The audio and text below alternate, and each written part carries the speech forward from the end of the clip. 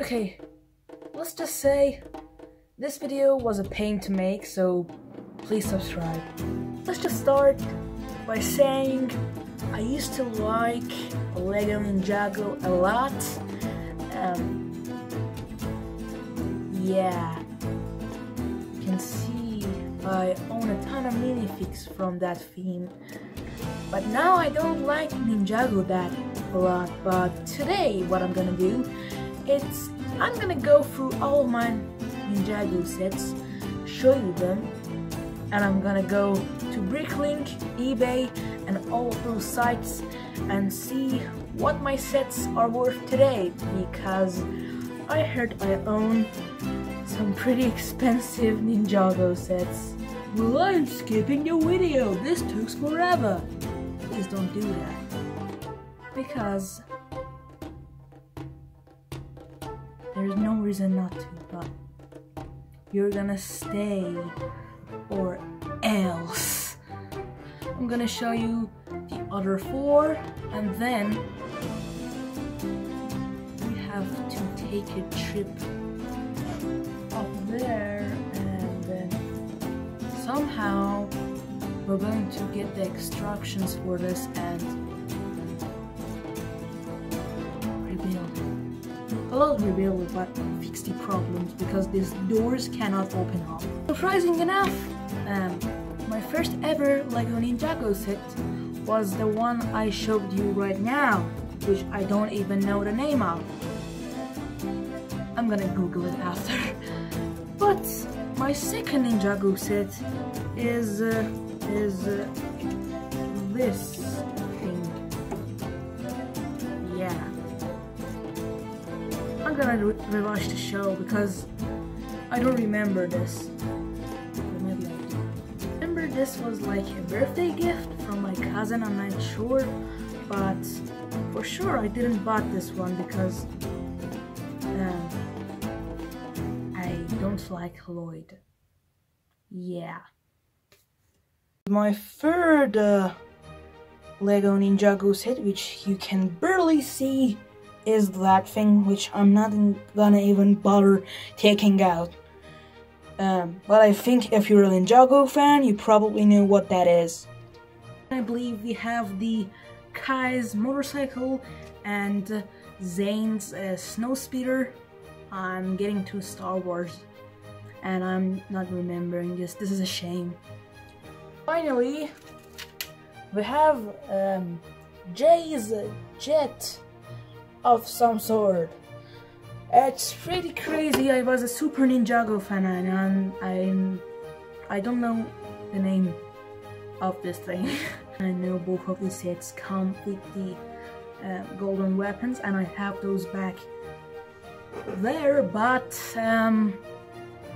you really want to see that? Well, you're not going to. I'm losing subscribers. But for now, I have to go find those instructions to finish this and show you guys my first ever Lego Ninjago set. And I'm not gonna do a time lapse because I'm not generic bricks and I don't want to use time for Ninjago. Yeah. Okay, I'm gonna stop saying yes too much. I found them and it took a whole lot more than I originally anticipated, but now that that's done and my room is a mess, let's go ahead and I think we're gonna enjoy some building, and then I'm gonna clean up because I cannot see my room dirty. Just say I am not happy. You know what happened? I went through the whole instruction book. First one, second one, and guess what? There was no mistakes. I have to believe myself a little bit more. There was a mistake. You see it? I thought these was not supposed to be hanging, but now I know they are supposed to be, which I have no heck of an idea why LEGO designers thought this was a good idea. This looks very funky. And it got me to mistaking that I have messed up the build. But you can see I have messed up the build. These are not supposed to be black. The black ones should be the exact same as these ones on the back section. So when these two connect to each other, they create a very cool shape, and like the instruction book, it's just snapped together very satisfyingly. But I didn't do that, and I placed these brown pieces, and I don't even put them like the black ones. Then I would say, oh, it's just a color, it doesn't matter. But I put them the wrong way, but it gives it a sort of a really cool shape, you know, a custom shape, and I'm not sad with it, so I'm gonna keep it like that, because I know if I'm going to fix it, those brown parts are going to break in half, because they're stuck in there. So this is a set. This is not a review, I'm just gonna show you guys what this set is supposed to be. Again, like I said, that wrong order that I was talking about kind of gives away the surprise in this set. But overall, I think this set hasn't aged that much, especially since I played with this a lot. You know, there's like only 2 scratches on the window shield, which just happen if you just touch it one time. See, just another scratch right there. I did it on purpose, and I'm happy about it, you know. And then I'm not gonna put fingerprints all over that.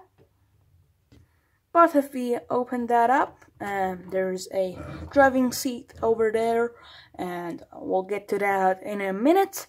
And I always used to put the good Garmadon, not the bad one, in there. I'm not sure what it's called. Sorry, I'm not a Ninjago fan anymore.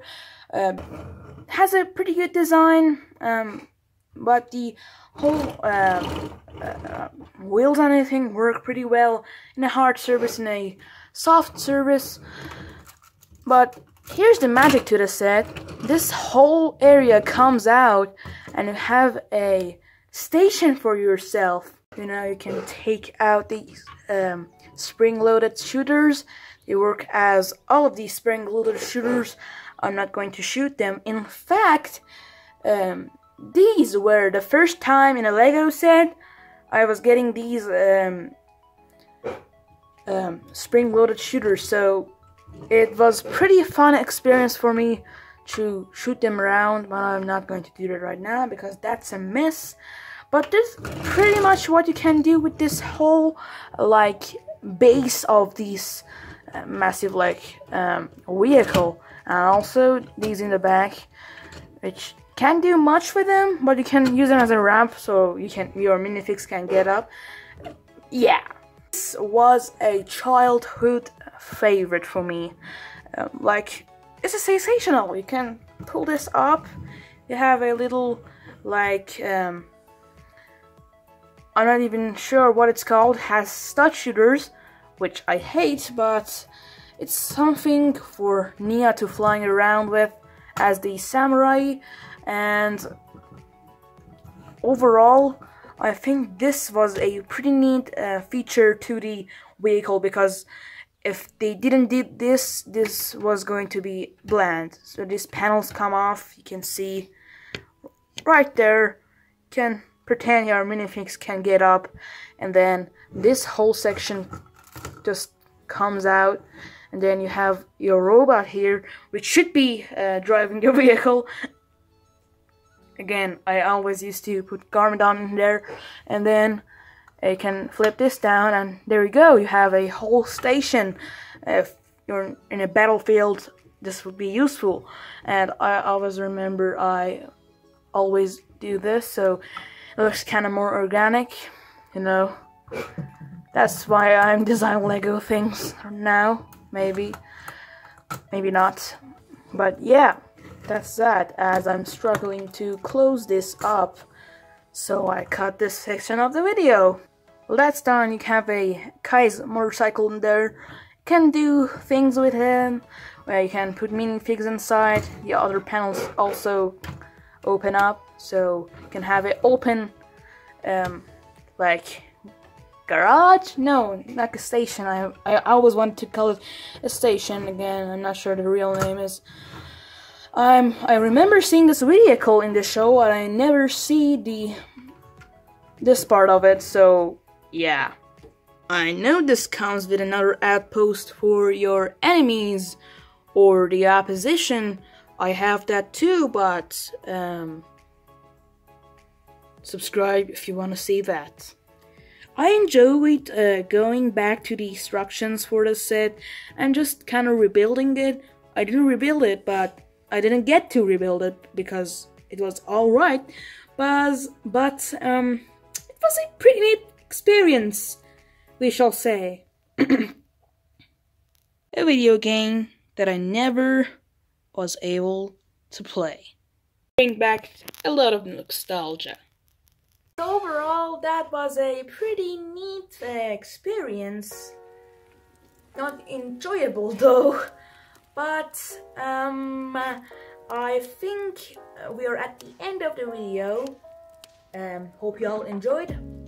You had to enjoy it, and you have to subscribe or you'll die. And I also heard these were very expensive figs, not this one, but this one, and also the Garmadon that I have back there. I don't care, really. I'm not gonna sell them, but maybe I'm living the rich life and I don't even know.